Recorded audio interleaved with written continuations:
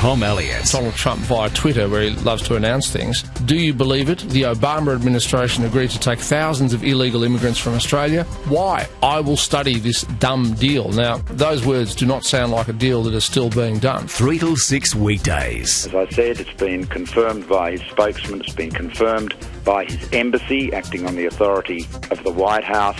We expect that the commitment will continue. Drive on 3AW 693. News time, 8:05. 3AW weather for Ian Reid's Vendor Advocacy Australia. We help you sell. It's what they do. Early cloud, then sunny tomorrow, a top of 27 after an overnight low of 14. Saturday sunny, 34. Sunday rain at times, 25. Rain Monday, 20. Tuesday a possible shower, 22. Wednesday mostly sunny, 32. Thursday a possible shower, 31. It's 19 degrees at Frankston, and in the city it's 20 degrees. Kiara Parker, Melbourne's own 3AW. And now on 2GB Sydney, 3AW Melbourne, 4BC Brisbane, and network stations across Australia. This is Michael McLaren, filling in for Steve Price. Well, a very good evening to you as we continue to fill in for Steve of the Jungle. Of course, it is the 2nd of February 2017. Lovely to have your company up and down the eastern seaboard. 131873, the open line number. Being a Thursday, we'll have all the regulars that Steve normally does. Andrew Bolt, of course, chomping at the bit. I know what we're going to talk about. Got a pretty good idea. Anyway, it's going to be that refugee deal. Or was it a deal? You know, I just wonder if out of all of this, it's just been a simple... I'm saying this tongue-in-cheek, simple misunderstanding. When Donald said it was a dumb deal, Malcolm thought it was a done deal and went off and told everyone it's sweet. Maybe it's that simple, maybe it's more complicated. We'll unpack a bit of that in just a sec with Andrew Bolt. Don't forget also, stay with us right till the end. I'm going to speak with Philip Rucker, one of the two journalists from the Washington Post, which really have set the agenda for today in Australia. That is, they were the two that broke that story about Donald Trump and Malcolm Turnbull's apparently less than cordial phone conversation, certainly around the Manus Island and Nauru refugee swap deal. As I said, we'll speak to Andrew Bolt about that right now. You're listening to Nights with Michael McLaren and Andrew Bolt, right across Australia. Very good evening, Andrew. You made me laugh out loud, mate. Very funny. Trump said it's a dumb deal. Turnbull heard it as a done deal. Maybe no more complicated than that. That could be all there is to it, eh? Bit too much earwax. No, well, look, it is how funny. I mean, I'm trying to think. I was asking people at lunch today. You try and tell me, when was the last time an American president cast such a huge shadow over the Australian politics, and if you wake up every day and our politicians must react to Donald Trump. It was probably, you probably have to go back to when Whitlam was the Prime Minister and there were the rumbles that the CIA were trying to remove him. Yeah, that's not one president, casting over everything. I mean, every single day. It's just unbelievable. Well, here we have, look, there are a lot of journalists saying, here's Donald Trump being flaky, dishonouring deals, going back on his word, being rude to an important ally, showing he's not fit to be President of the United States. What's happened is we've had a Washington Post expose based on leaks that they tell me are not from Donald Trump, not authorised by him. Leaks that say, well, Donald Trump had a conversation with Turnbull. It was supposed to go for 60 minutes. It was last Sunday. It went for 25, and then Donald Trump hung up. Malcolm Turnbull was pitching for Donald Trump to honour a deal that Malcolm Turnbull made with Barack Obama last year to take 1,200 of our boat people on Nauru and on Manus Island and just take them into America. For what reason, nobody will know. No one knows. Do Malcolm a favour or something. And Donald Trump told him, hey, listen, this is a terrible deal, the worst deal ever. I'm going to be killed for it, figuratively, because you're asking me to bring in the next Boston bombers. Well, that's a bit of hyperbole. This has now been leaked. And he said, by the way, this is the worst conversation I've had of all the world leaders I've talked to. Now, there are a few things about this. One is that Malcolm Turnbull has not denied any detail of that apart from one, and that is whether Trump hung up on him or not.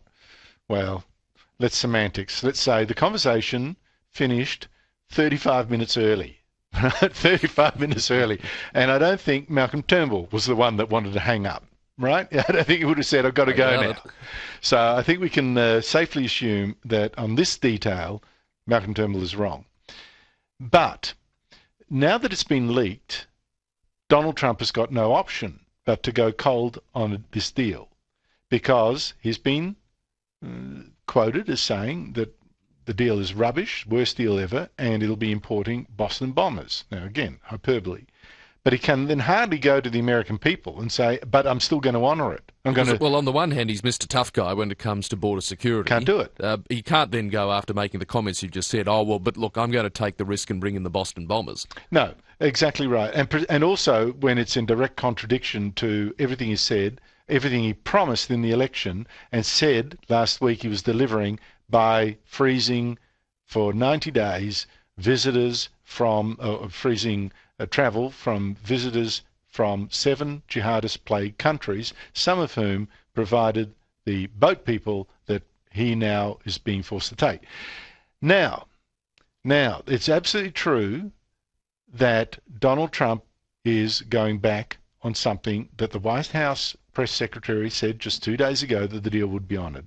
That is perfectly true. Mixed messages, that's bad, right? That's bad. It's also bad that a conversation that Donald Trump has with a leader of one of his the big allies is leaked in the Washington Post. That's also a bad thing. So I quite accept that. But here, but, the real problem here, the beginning of this disaster for Turnbull started with Malcolm Turnbull tried a really cheap business deal kind of tactic. He's not a great businessman. I know he's rich, but he got a bit lucky. But this is cheap shot business deal that he tried.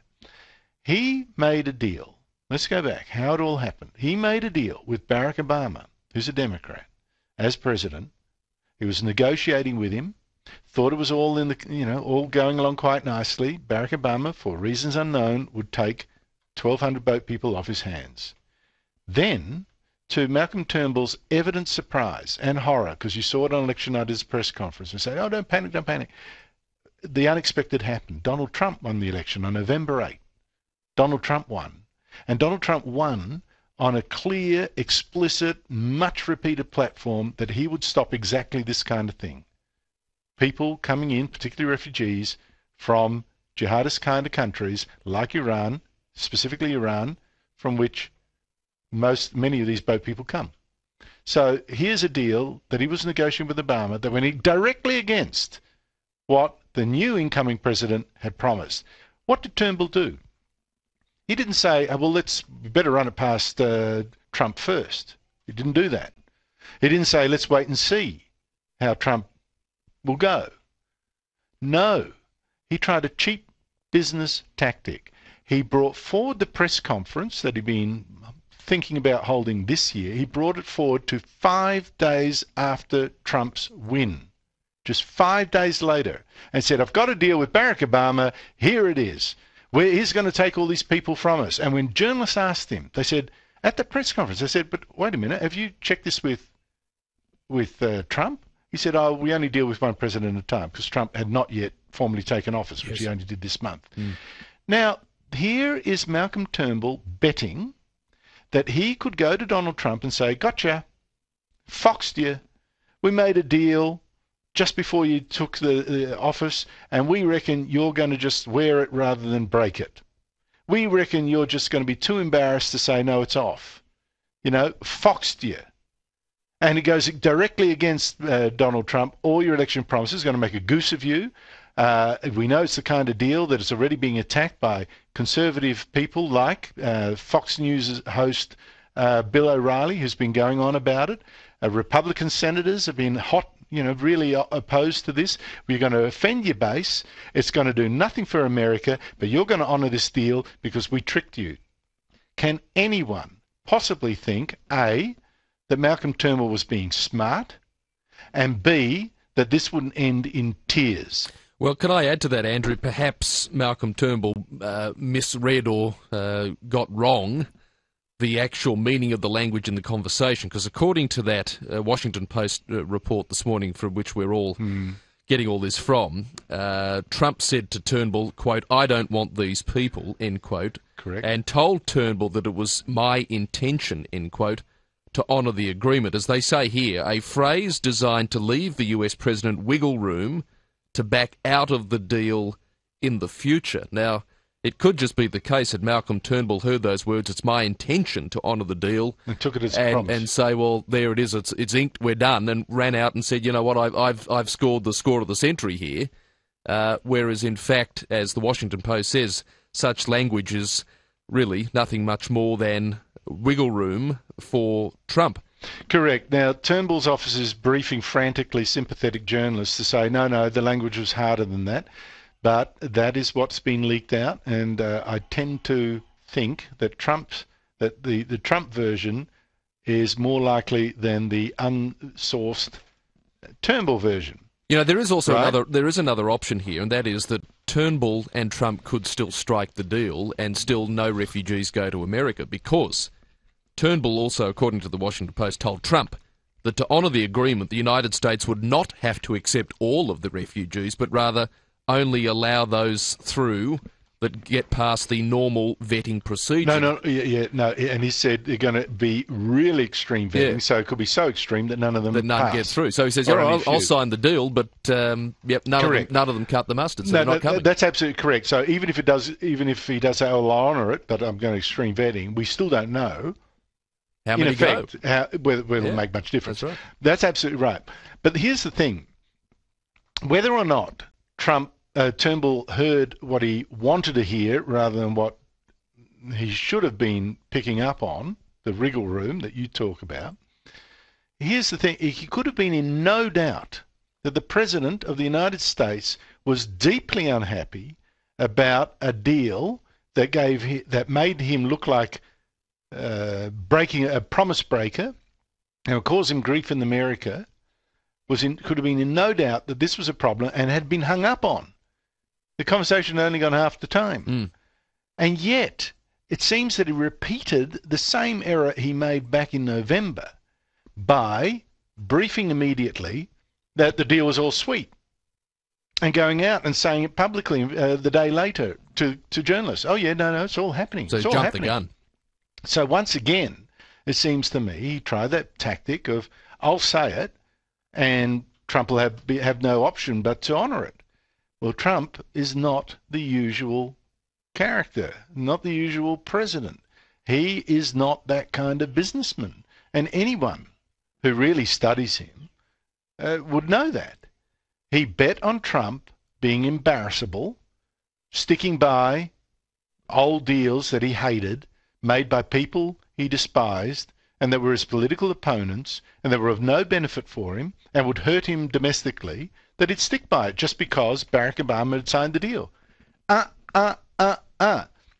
So from my point of view, you can criticise aspects of Trump's behaviour, you can criticise the leaking, you can criticise hanging up and after just 25 minutes an important Australian ally and all that kind of stuff. You can criticise, yes.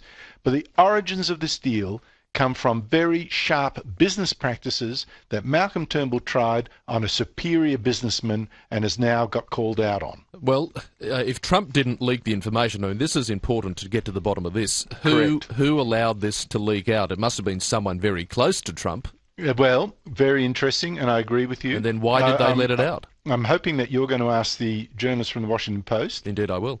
I asked this colleague, the co-author of the same article, that twice just before, and he insists it wasn't something that Trump wanted, but wouldn't be unhappy that it got out. But my tip, if we believe the Washington Post, and it's a Trump-hating outfit, I mean, they're really anti-Trump. If we believe the Washington Post's wink and a nod that this was not from Donald Trump and not authorised from Donald Trump, my tip would be this. It's either someone a leftover from the Obama era, who wants to portray Trump exactly as the Washington Post has done. Oh, so flaky, so rude to an ally. How can we have this barbarian in the Oval Office? Or, which may be more likely, it's actually a more conservative person in Trump's office who says, I want to get the president out of this. We shouldn't be taking in these people. This is going to hurt us with the base. I get it out there. Trump will have no option but to can the deal. And I think that might be also possible. So I'm hoping you'll get some answers. We'll find out. We'll take a break. We'll come back with your calls. 131873, the open line number.